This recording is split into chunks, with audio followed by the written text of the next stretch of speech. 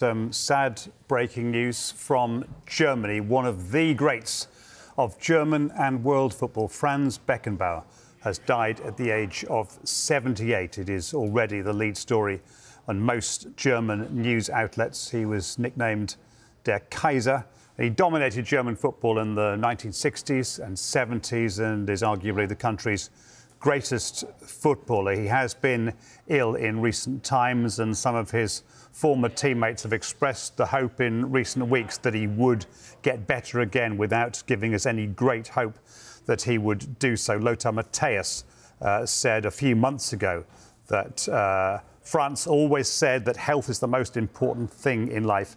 He doesn't have that at the moment, and he has passed away at the age of 78. He joined Bayern Munich in 1958. He made his first team debut 5 years later. He was the captain from 1971 and helped Bayern win 3 European Cups up to 1976, 4 Bundesliga titles as well. In 1971, he was made the captain of West Germany's national team. He took them to the 1972 European Championship and the World Cup in 1974. He'd been in the West Germany team that lost to England in the 1966 World Cup final at Wembley. He was named European Footballer of the Year in 1972, and again 4 years later. In the latter stages of his career, he played with the New York Cosmos in the era when Pelé was amongst a host of world stars who were also plying their trade in the United States. He went back to Germany, played for Hamburg for a couple of years. His final year as a player was 1984. He won 103 caps for Germany, and he then became manager of the West German team in 1984. They were runners-up in the World Cup in 1986 and the winner in 1990. He had an extensive managerial career. He managed Marseille in France and then Bayern Munich 1993 to 4, and then for a second spell in 96.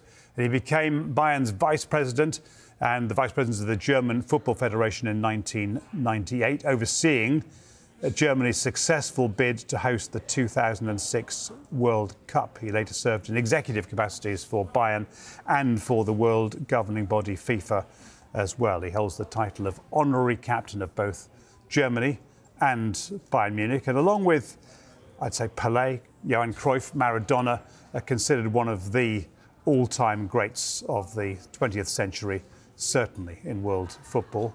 As Bayern coach, he won the German Championship in 1994 and the UEFA Cup in 1996. And he's credited as inventing the attacking sweeper position from defence. Very, very elegant player, could dribble the ball out of defence in a way that was almost unknown until he arrived. Fantastic range of passing, short or long, didn't matter to Beckenbauer. And he has true legendary status, particularly in his home country, but also around the continent, around the world. He was European Footballer of the Year on 2 occasions. He won 103 caps for West Germany, playing at 3 World Cups, 2 Euros. He won, as I say, that 1974 World Cup as captain, and then again as the manager in 1990. And that's only been matched by 2 men, Didier Deschamps and Mario Zagallo, the Brazilian who died a few days ago, winning the World Cup as a player and a manager. Only those 3 people. He won 3 consecutive European Cups with Bayern Munich in 1974, 75 and 76. The great Franz Beckenbauer has died at the age of 78, and we'll bring you more tributes as we get them here on Sky Sports News, one of football's all-time greats.